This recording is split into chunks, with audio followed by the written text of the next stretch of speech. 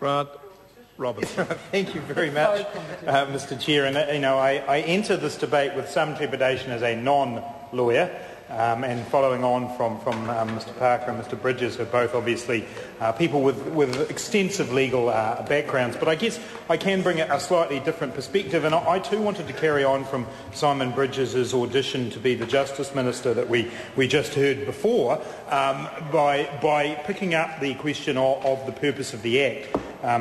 In part one of this bill, Mr. Chair, which tells us that the purpose of the Act is to promote access to justice by establishing a system that provides legal services to people of insufficient means. And my colleague Mr. Parker has just suggested that the word appropriate may need to appear in there because, as he's noted, perhaps not everybody making use of the legal aid system would be doing that should they have their own means.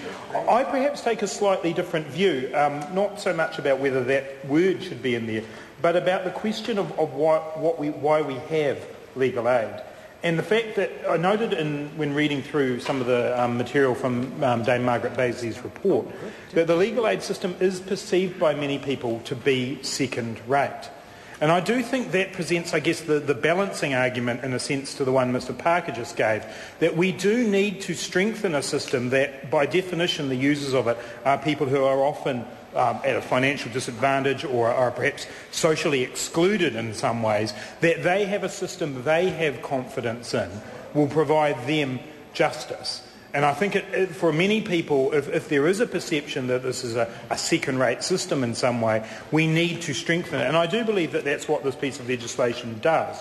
But it is an important point, I think, to note that the provision of legal services to people of insufficient means is a very much part of a social contract, the social fabric of how we ensure there is access to justice. And by all means, and this bill does do this, we need tests for people who are receiving it. We need to be sure that they are genuinely of insufficient means, and also that it is the appropriate form of protection and advocacy that they might have. And I do note in that regard, Mr. Chair, that the idea in Margaret Bazley and indeed Mr. Power's response to Margaret Bazley's report of extending the public defence service is obviously a good example of how we are looking at other more perhaps appropriate means of providing the advocacy and support to people, because it won't always come through the legal aid system.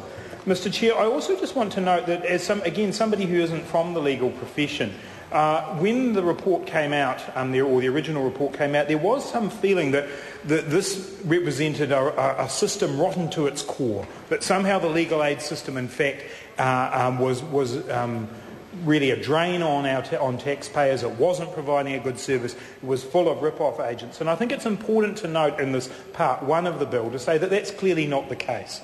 Most legal aid lawyers are providing a good service for their clients. Perhaps the perception is that from some of them they're not getting that service, but most of them are not there ripping off the system. Sure, there have been some, and it's important to highlight that, but I think the integrity of this part of our justice system needs to be upheld. Obviously, a piece of legislation such as this is making steps towards that. But I wouldn't want the public of New Zealand to be left with the impression, following on from the inquiry and from the government's response to it, that the system is rotten to the core. And we had some interchange in this House last year between Leanne Dalzell and Simon Power around those perhaps lawyers in South Auckland, for instance, and whether they had actually been given a fair go in this process. And I think it is important that we note tonight on the record that there are a large number of legal aid lawyers doing excellent work, and those that aren't, we hope will be identified, and through some of the systems that have been put in place under this bill, that actually they can be weeded out if they are not performing in the way that we would like them to.